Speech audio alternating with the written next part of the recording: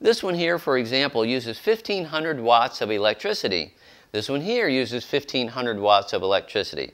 But there's a circular here that I found in the newspaper that is 1,500 watts, much like this little one here. It says it uses 1,500 watts, but heats up to 200 square feet. That means that you would need 10 of these to make as much heat as one of these. That means your electric bill will be 10 times higher. So if you're heating 2,000 square feet, your home is insulated really well, and it doesn't get below 32 degrees outside, you can heat your entire house for the entire year for only $500 with this heater. But if you would heat that same house with this one, it would cost you $5,000 to heat that same house. Another way to look at it is this. Let's say that you have a small bedroom in your home that's only 200 square feet. If you want to heat it with this heater, it will cost you $500 a year in electricity to heat that small bedroom with just this heater.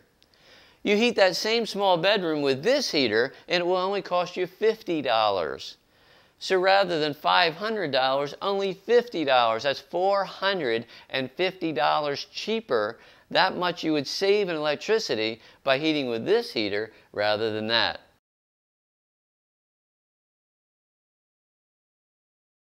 Most people think that infrared heat is just a supplemental heat source. We have oil in our home.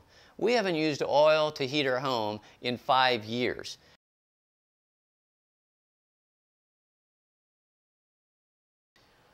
Our home was built in the 70s, poorly insulated, single pane windows, again, poorly insulated. With oil, it would have cost $3,000 to heat with oil, but only $1,500 in electricity. Our home being 3,000 square feet and poorly insulated, we actually needed 3 of them. But to heat with 3 of them still was half of what we would have spent if we heated with oil.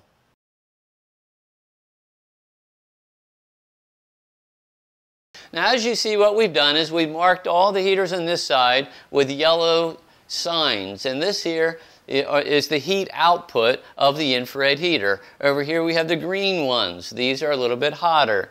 Now, when we check the heat output of an infrared heater to be consistent, what we do is we measure the hottest point. The hottest point of an infrared heater where the heat comes out is the top center. We use a laser thermometer to check that point. So now in testing the heat output, again, the top center is the hottest point. And what we're going to do is we're going to look at this one here, and we're going to get the hottest point on this, the top center. And if we hit it just right, we should be able to get close to 200 degrees. We're 197. We're getting close. So there we go, 201. Okay, 200. So 200 degrees is about the hottest point you're going to get on this particular heater. And you can see the thermostat is set all the way on high, and that's the most heat that it's going to make. So if we compare that with our heater,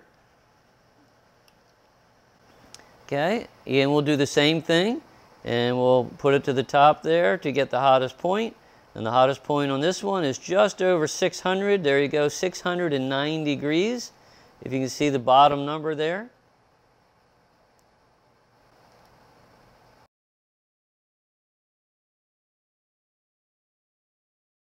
Ours is the very best, and as you go through our video series, you will see some of the areas that our heater is superior than the other infrared heaters. But the heat output is the main thing you're looking for, and without question, it makes more heat than any other 1,500 watt infrared heater made, which means it's going to cost you less in electricity. You may be able to buy one of these infrared heaters for $99 at Walmart, but your electric consumption is going to be $500 more. It'll be $1,000 a year to heat 2,000 square feet. It'll only be $500 to heat with this. So in the long run, you're not saving anything by getting one of these more expensive ones. The truth of the matter is, if you could get one of these for free, it still is going to cost you way more than heating your home with this.